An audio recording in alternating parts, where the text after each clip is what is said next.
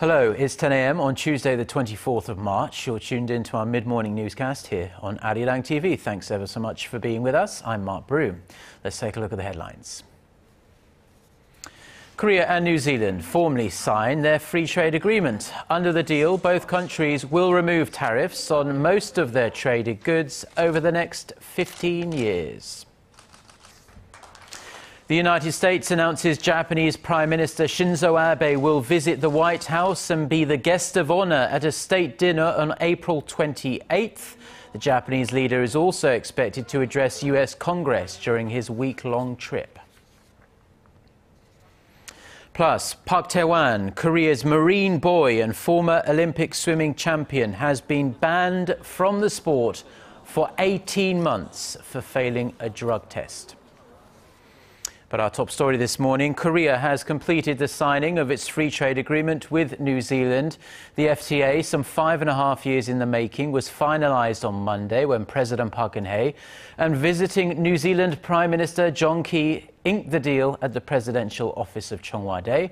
All that remains is for the FTA to be ratified by the parliaments of both countries. Our Chae-sun starts us off.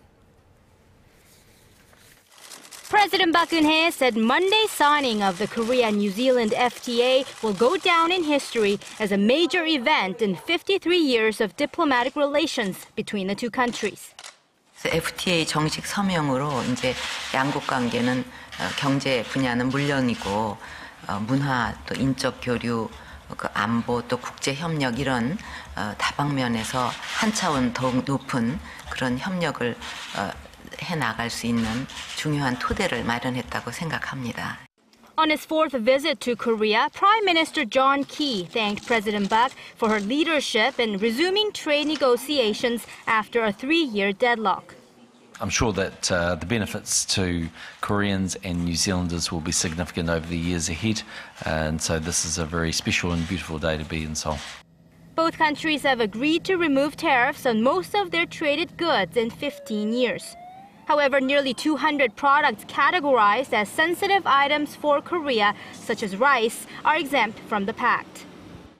Aside from trade, New Zealand will expand its working holiday quota to 3,000 Koreans a year and share training on its advanced agriculture and fisheries technology. At Monday's talks, the two leaders also discussed ways to integrate initiatives involving creativity and innovation as a new growth engine, agreeing to increase cooperation in science, ICT, and film. President Park said the latest trade deal will give Korea's agriculture sector an opportunity to become more globally competitive by learning from the New Zealand experience. She also anticipated more job opportunities for Koreans both at home and abroad. Chae-sun, Arirang News. And this latest FTA with New Zealand is Korea's 13th. And while it goes without saying that the deal with Wellington is dwarfed by Seoul's agreements with economic powerhouses like the United States and the European Union, the new free trade deal is going to have a significant impact on the Korean economy. Shin Se-min reports. The latest free trade agreement between Korea and New Zealand is set to increase trade beyond the approximately $3.2 billion generated last year. Most of the exchange products will have little to no tariffs, with Korea eliminating duties on 96% of all shipped goods from New Zealand in the next 15 years, and New Zealand removing all taxes on Korean goods in 7 years. Korean exporters shipping small electronic goods, auto parts, and heavy equipment will see a boost as these goods will enter the market with low tariffs. And New Zealand's popular imports? Wine, beef, and dairy products.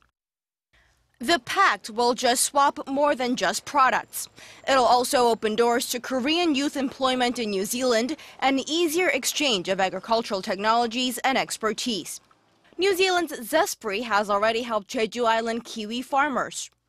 This year, Jeju Island kiwi made it into the Singaporean market for the first time, contributing to the regional economy.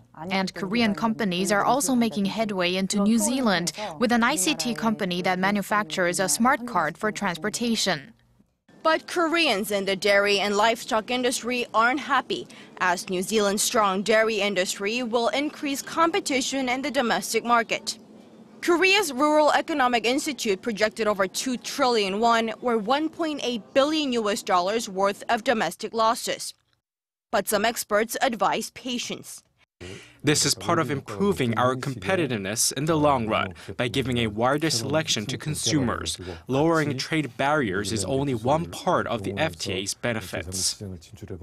Although New Zealand isn't a large exporting partner, experts say with the right amount of government regulation and thorough monitoring, the agreement will generate mutual economic benefits. Shin Se-min, Arirang News. Japanese Prime Minister Shinzo Abe will make a one-week-long visit to the United States at the end of next month. Officials say Abe will visit the White House and will be the guest of honor at a state dinner on April 28th. The White House says trade and particularly plans to conclude the so-called Trans-Pacific Partnership, or TPP, will be the main topic of conversation between US President Barack Obama and Abe.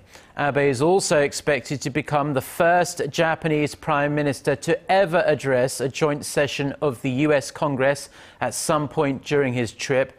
If the speech is given the green light, some members of Congress and Korean American civic groups are pushing to ensure Abe shows some remorse for Japan's past wrongdoings, particularly the Japanese military's sexual enslavement of Asian women, many of whom were Korean during World War II. Now, some well-known faces from Korea's political yesteryear have been in Japan this week on a diplomatic mission to try and repair the frayed relations between the two neighbours. Meeting Japanese Prime Minister Shinzo Abe in Tokyo on Monday, the Korean delegation said it was high time for a leaders' summit. Our Connie Kim reports. A group of veteran political and economic leaders from South Korea has called on Japanese Prime Minister Shinzo Abe to restore strained bilateral ties. They said both Seoul and Tokyo should create conditions for a summit. Abe reportedly responded with a vow to strive for improved relations now and for the future of Japan.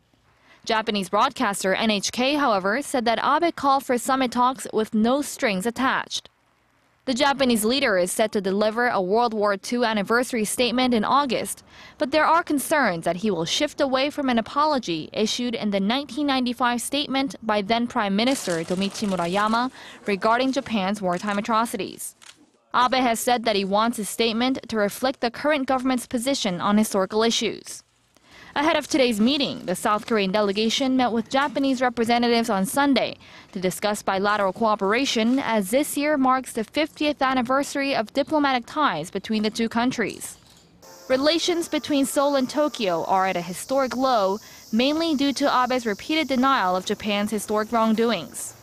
The former Korean and Japanese leaders plan on meeting again in May to come up with a proposal for diplomacy that they plan on presenting to both President Park Geun-hye and Prime Minister Abe. Connie Kim, Arirang News. North Korea has once again denied any involvement in the sinking of a South Korean warship 5 years ago. So, as a result, it feels it has nothing to say sorry about. The North's National Defense Commission said Tuesday that it will not apologize in exchange for the lifting of South Korean sanctions imposed following the torpedo attack on the Cheonan back in 2010. The Commission called Seoul's demand for an apology, quote, nonsense, adding that the sanctions must be removed for the sake of better inter-Korean ties. And that latest statement out of Pyongyang comes just one day after a South Korean activist said he would halt anti-North Korea leaflet launches for good if the regime took responsibility for its attack on the Cheonan, that South Korean warship. The activist in question said no apology would result in the floating of the balloons on Thursday as planned. Our Ji Myung-gil has more. A group of activists led by North Korean defectors have called off plans to fly some 500,000 anti-Pyongyang leaflets across the border this week. But there's a catch. North Korea must apologize for the 2010 sinking of the South Korean Cheonan warship, which killed 46 South Korean sailors. If they are so afraid of our anti-Pyongyang leaflets, then they should have apologized for the torpedo attack on the Cheonan warship. Then we wouldn't have sent the flyers. The activists said they will still send the leaflets and copies of the U.S. film The Interview if Pyongyang ignores their demand. North Korea has condemned the flyers as one of the greatest obstacles to overcoming South-North tensions and has not only threatened attacks but also a halt to family reunions and operations at the joint Kaesong Industrial Complex. We've seen in previous cases where North Korea stopped work at the Kaesong Industrial Complex because of anti-Pyongyang leaflets and limited access to the industrial park. The South Korean government says it does not have legal ground to curb such civic activities, but has asked the group to make wise decisions. The issue has raised safety concerns among residents in border regions. Last October, the two Koreas exchanged gunfire after the North attempted to shoot down balloons carrying similar leaflets. While no one was hurt, inter-Korean relations took a major hit and has yet to rebound. Jimyeong-gil, ARIRANG News.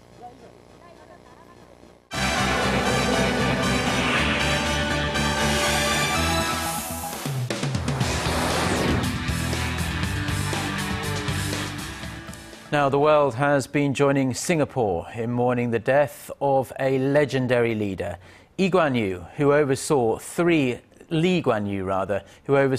decades of development that transformed the port city-state into a global financial hub. For more on this and the other global headlines we're following this hour, we connect to Eunice Kim at the News Centre. So Eunice, Singapore began its week-long period of national mourning and messages of condolence are pouring in.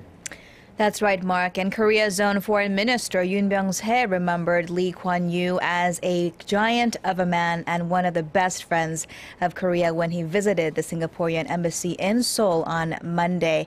An endless stream of tributes were made online and off, among the many in Singapore, the presidential residence of the Istana. Just outside of it, a group of mourners awaited the arrival of Mr. Lee's body, some calling out his name. This as world leaders have sent their deep condolences, China calling the 91-year-old an influential statesman and strategist, Indonesia remembering him as an inspirational leader in Asia, and Malaysia noted Lee's legacy that will be carried forward with the future of Singapore. He leaves a truly remarkable legacy. All he's done for that country is unbelievable. But now we understand that President Park Geun-hye will head to Singapore on Sunday to attend Mr. Lee's state funeral. Tell us what's planned for the week ahead. Sure, that state funeral on Sunday will be the culmination of this period of national mourning, followed by a private cremation of the former prime minister's body. And starting tomorrow, mourners will be able to pay their respects at the Parliament building where Mr. Lee's body will lie in state. It'll be there through Saturday leading up to the state funeral.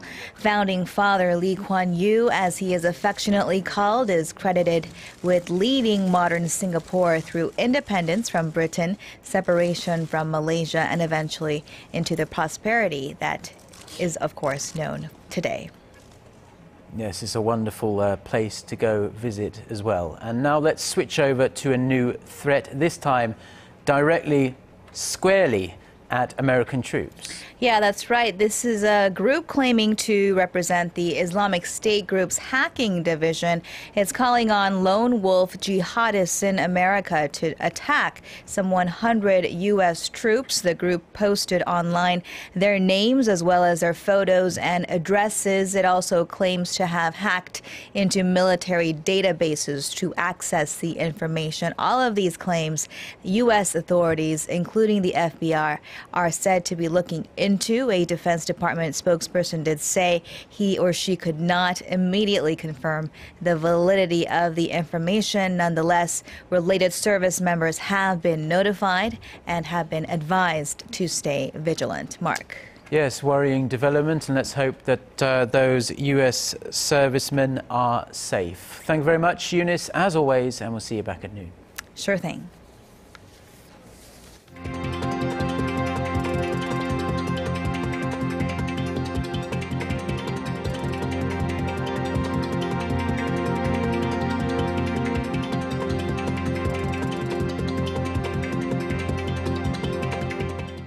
The head of the European Central Bank has been whipping up support for the ECB's $1.2 trillion sovereign bond buying program. Addressing the European Parliament in Brussels on Monday, Mario Draghi said there's solid evidence that the regional economy is already getting a boost from its quantitative easing program, which was announced 2 months ago. Now, currency markets have responded, with the euro hitting an 11-year low against the greenback last Thursday. On rising deflation fears, Draghi forecast the inflation rate in the Eurozone will pick up by the end of this year due to falling oil prices and the depreciation of the local currency. Korea's third and final group of health professionals who were sent to Sierra Leone to help out in the global fight against Ebola are now safe and sound back on Korean soil. And while efforts have been pretty successful and a number of cases is falling fast in the worst-hit countries, an international medical organization has slammed world powers for dragging their feet at the onset of the outbreak. Kwon So-ah has more. It's been roughly a year since the deadliest Ebola epidemic in history broke out in West Africa. Countries around the world, including Korea, have contributed to the effort to contain the virus.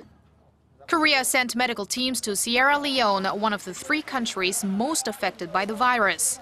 It was the first time the country dispatched medical teams to an epidemic of this size. A total of 3 teams of volunteer doctors and nurses embarked on roughly 1-month missions after prior training sessions in England. All members returned home safe, though there was a close call when a rescue worker was pricked by a needle carrying a patient's blood. Tests revealed the worker did not contract the virus. Although the decreasing number of new Ebola patients has also reduced the need for international staff, the fight is not over yet.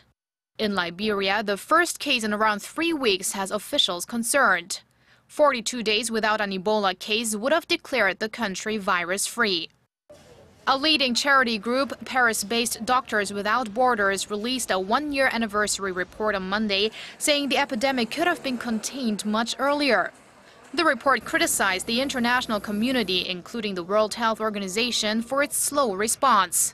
The crisis was declared 3 months after the first reports of Ebola outbreaks. The charity also blamed local governments for downplaying the situation and not sharing significant data with their organization, suggesting a better controlled crisis could have shrunk the death toll, which currently stands at over 10,000. Kwon So-ah, Arirang News.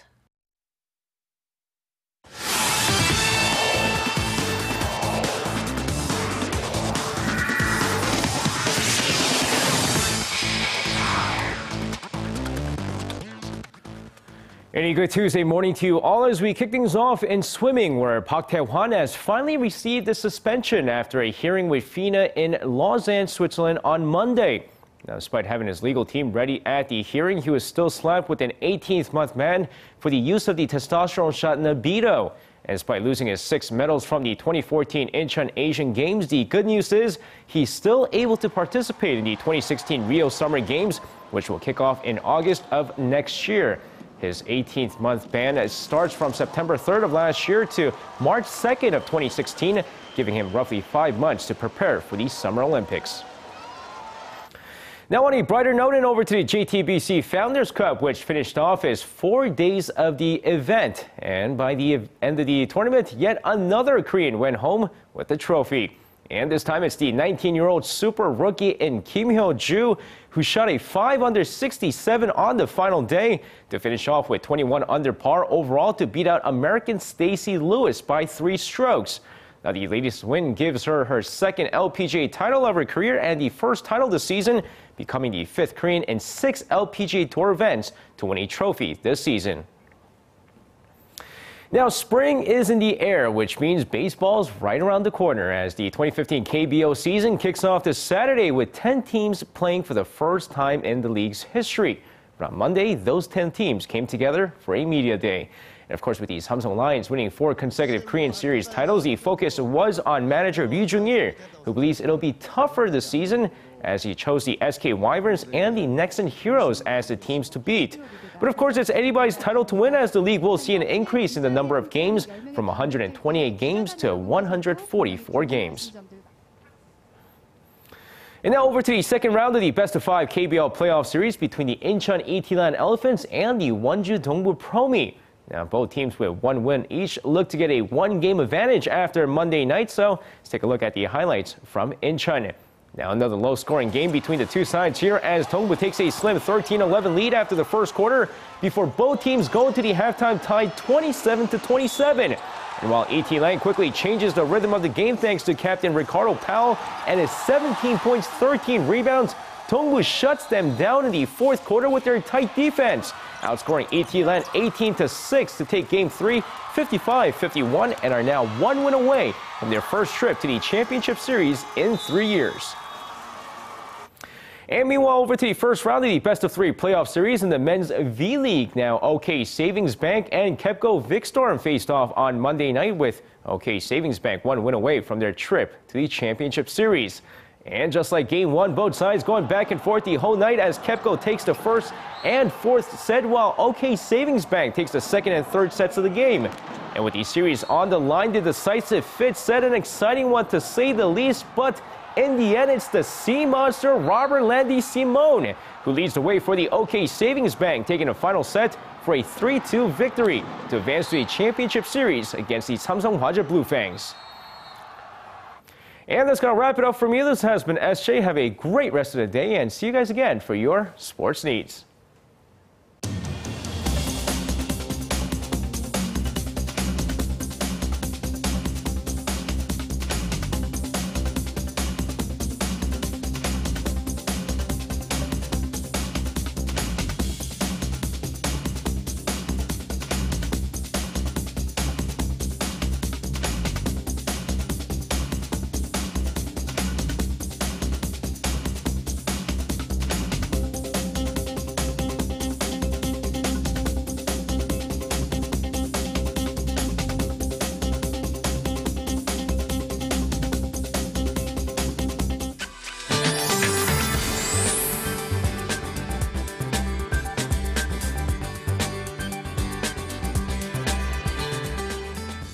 Good morning. I'm Lee Ji-yeon here with your latest weather updates. It's cold this morning. The lows have kicked off on the freezing side again in some parts, including here in the capital. And that chillier air will be around this morning, but readings will rapidly rise to low teens, marking slightly higher than yesterday.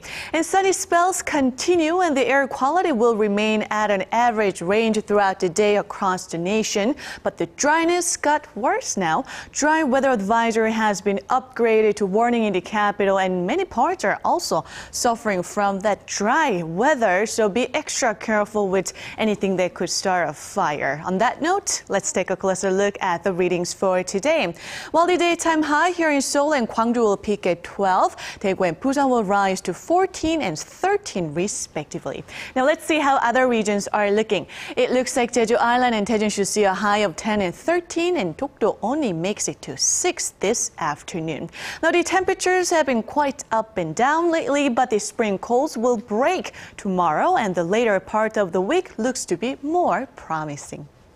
Well, that's all for Korea, and here's the international weather for viewers around the world.